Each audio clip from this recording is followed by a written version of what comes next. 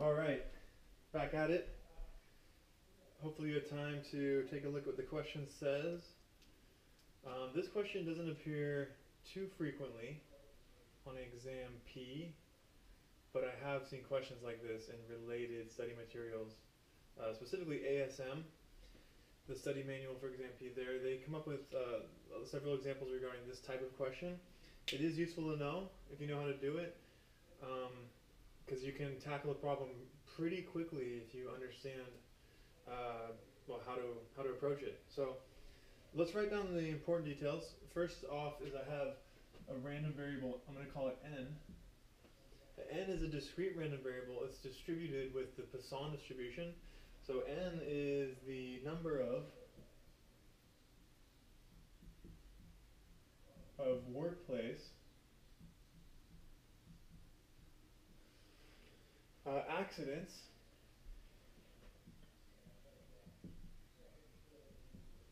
occurring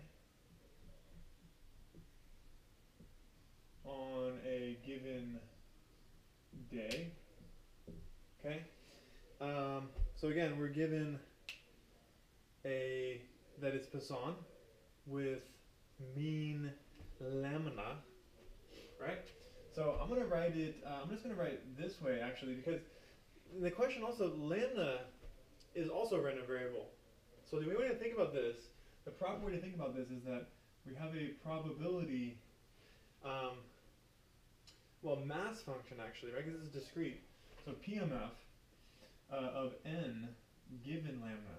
So n given lambda is equal to just your typical Poisson distribution. So e to the negative lambda, lambda to the n, over n factorial. First thing I'm going to do, before I actually answer the question, is I'm just going to go with the general way to approach it.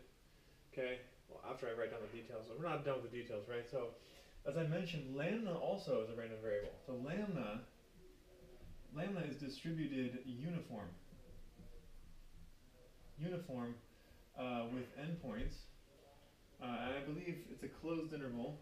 Doesn't actually matter, but we're going to include 0 to 3.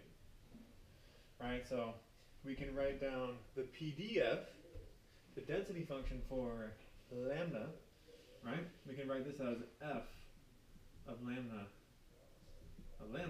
is equal to 1/3, right? Where lambda is in this interval. All right. Now we're ready to, we have this set up, we have the given information, and now we're ready to actually try to attack this problem, as I mentioned, just in general first. So we're asked for the probability that there's one accident, right? The probability that n is 1. So the number of accidents occurring on a given day is 1. That's what we're asked for, but I want to just write it down in general to give you an idea of how this should work. So what I can say here is, that if I just wanted, what if I just wanted the distribution of n? Right, not the conditional. This is conditional. This is the conditional distribution.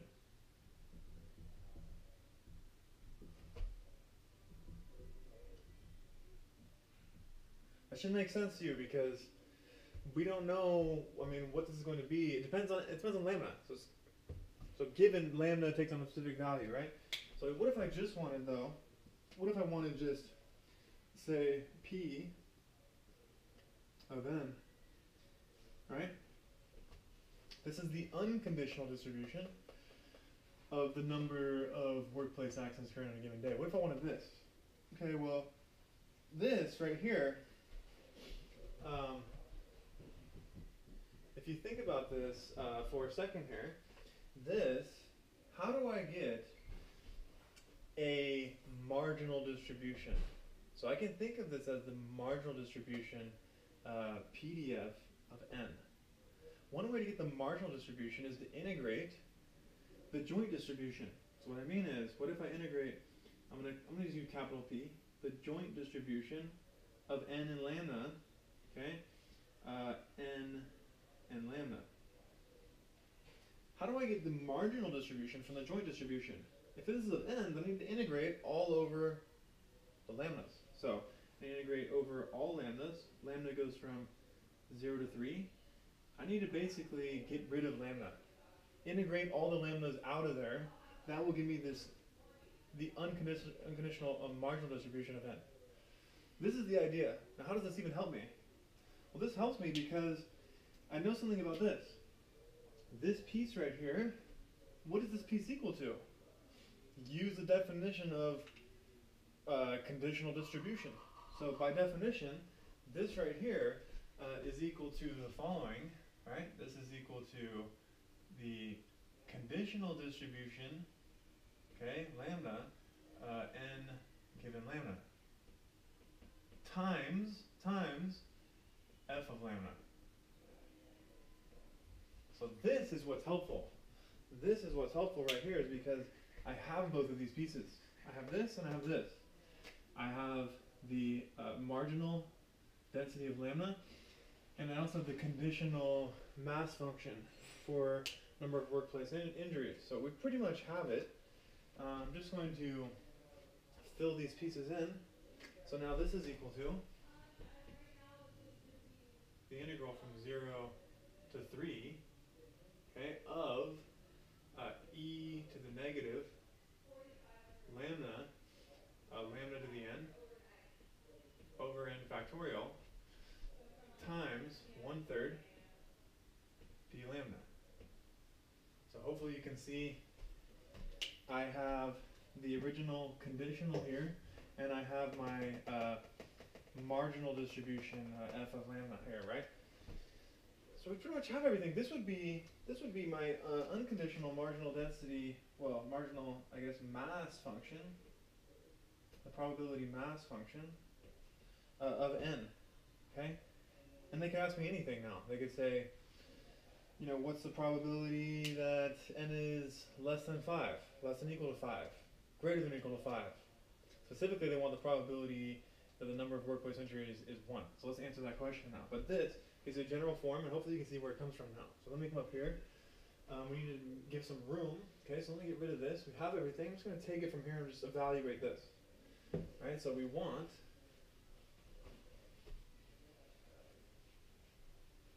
what are we after? We want the following. The question says we want to find Pn of 1. Well, I have it. I'm going to just plug in 1 here. So Pn of 1 is equal to the integral from 0 to 3. Replace n with 1. This gives me, I'm going to bring the 1/3 out. So this is 1/3 e to the negative lambda times lambda d lambda. Now if you're like me, and when I looked at this problem late last night, I got all the way right here, and I almost did something really silly. Extremely silly, because I'm very accustomed to dealing with this type of integral. But you have to remember here for a second that I'm integrating with respect to lambda. Do not try to keep lambda as a constant or something weird, like I was thinking at first. I don't know why I was thinking that. Stupid. Okay? We're integrating with respect to lambda. So you should be saying to yourself, how do I integrate something like this? Well, the integrand is a product, integration by parts. So we need to use integration by parts.